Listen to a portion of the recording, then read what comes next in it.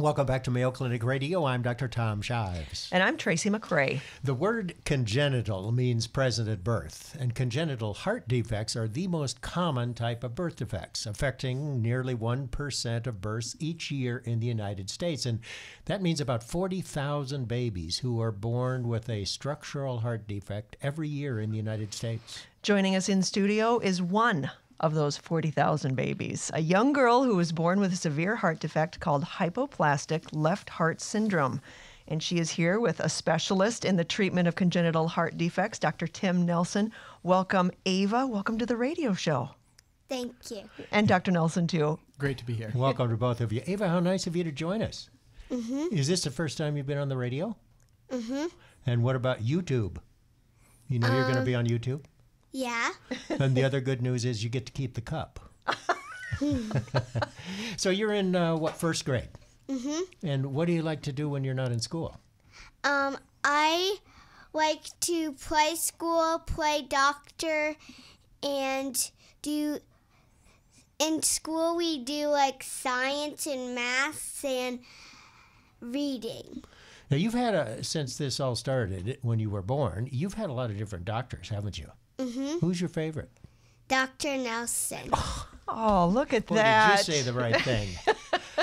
So, Dr. Nelson, tell us, she was born with a defect called hypoplastic left heart syndrome. Explain that to us. Yeah, so Ava's one of our special kids that is born with a single ventricle. Part of her heart wasn't fully functioning when she was born, and so it required surgery to do reconstructive surgery to make her heart work because it only had one side of the heart that was functional. And So there should be 4, but she had 3? That's correct. Okay. So the 2 main pumping chambers on the heart, on the bottom, the left side, the main pumping chamber, she didn't have that was strong enough when she was born.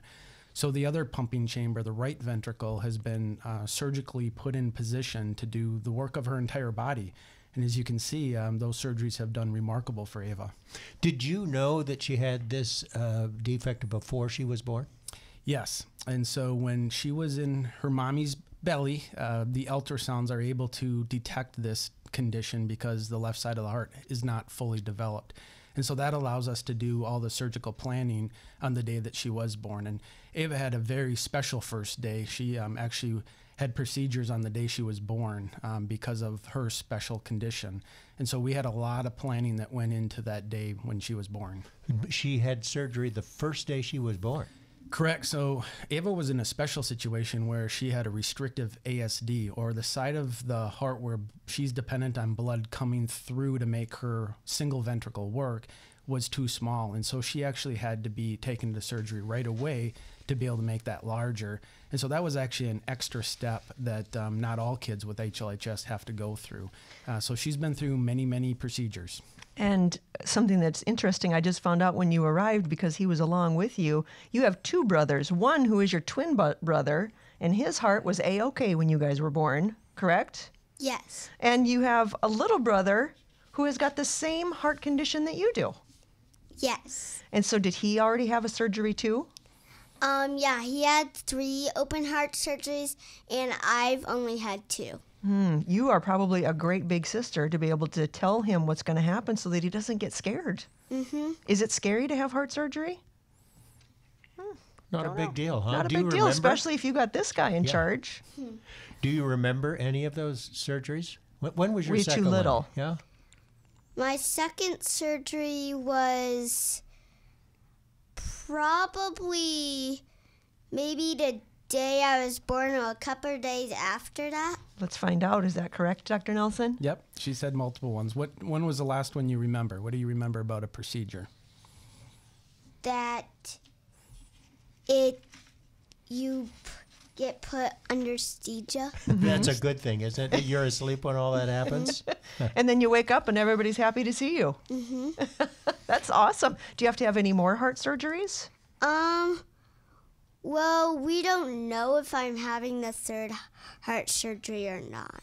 Do you like to do, is your heart okay right now? Do you feel like you can run and play and do all the stuff you want to do? Yeah, but I do get tired when I run a lot, so I don't run a lot. I heard you like to talk on the phone a lot. Yes. And who do you talk to? I mostly talk to Grandpa. Yeah. Where does he live in Des Moines, where you live, or no? He lives in Clyde, Iowa. Clive, so it's pretty close. Mm-hmm. So how do you make the decision, Dr. Nelson, whether or not she will need another surgery? And is it true that prior to the development of these surgical procedures to repair the heart, the only treatment for a child like this was a heart transplant? Yes. So most of us sitting here today, if we were born with the special heart that Ava was born with, we would not be sitting on this show today. It was only until after 1980 that if you were born that you had the surgeries to do the palliative reconstructive surgeries, the 3 surgeries that Ava has had done to make her circulation work, has only been from the 1980s on. To this day, as you can see with Ava, she's a great example. We do remarkable. Many kids have a fantastic outcome, and they can do all the things that most kids can do in school, and maybe they get a little tired, but they're great, energetic, and big role models for all of us. Yeah, I don't really see you not being energetic. You seem like you are on the go all the time. Yes. Okay, so there's some research that you're doing on children like Ava, is that right? Yes, and so Ava's a very lucky kid. So when she might need another surgery? There's always the talk of possible transplant when you have a single ventricle kid. And so all of these possibilities are out there, and not everybody is as lucky as Ava.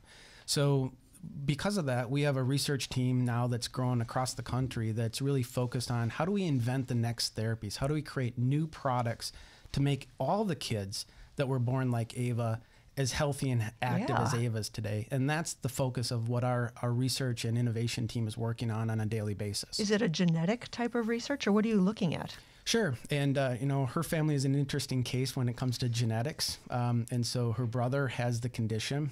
This is not... But not her twin brother. Not her twin brother, but her younger brother does. And so we are beginning to understand with her family and with others what causes the genetic makeup of this condition.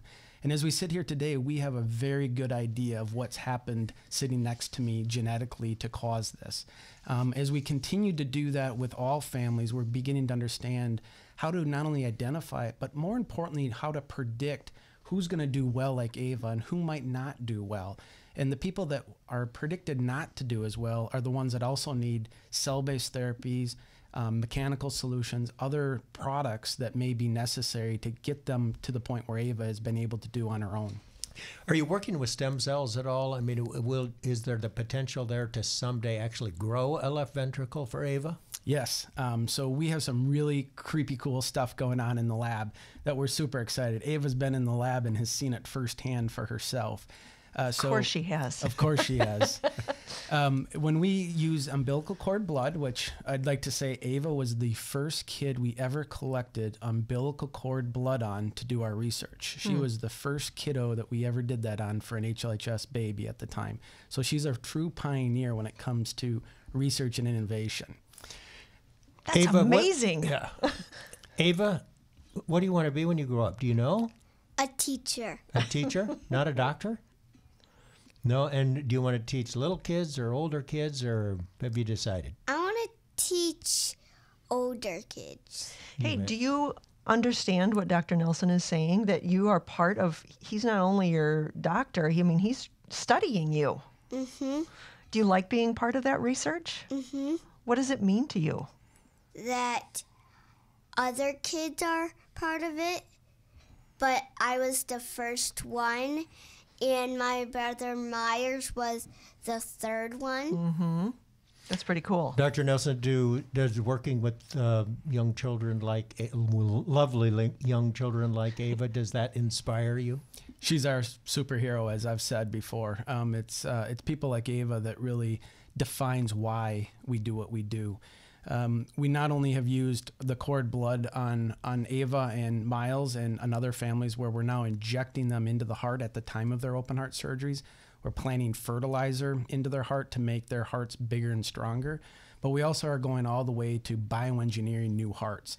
And as you mentioned, the technology has now evolved since the last time we've talked, that we're growing about a half of Ava's heart in cells in the lab right now in big spinner cultures.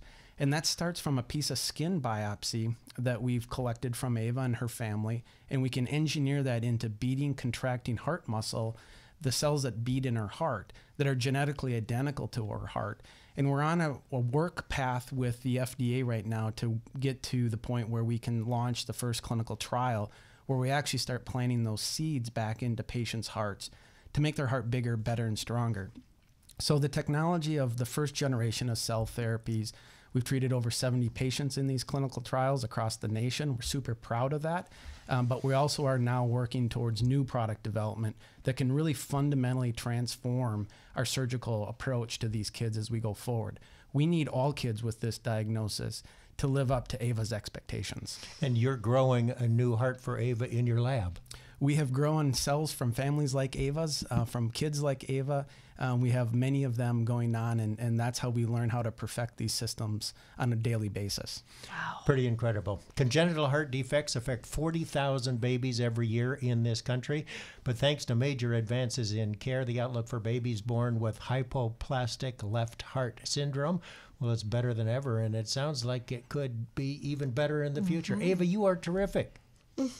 Thanks for being here. Yeah, what do we say, Ava? Go Hawkeye. There you Oh, go. my goodness. Our thanks to Ava Weitl and Dr. Tim Nelson. Appreciate you being here. My pleasure. Thank you.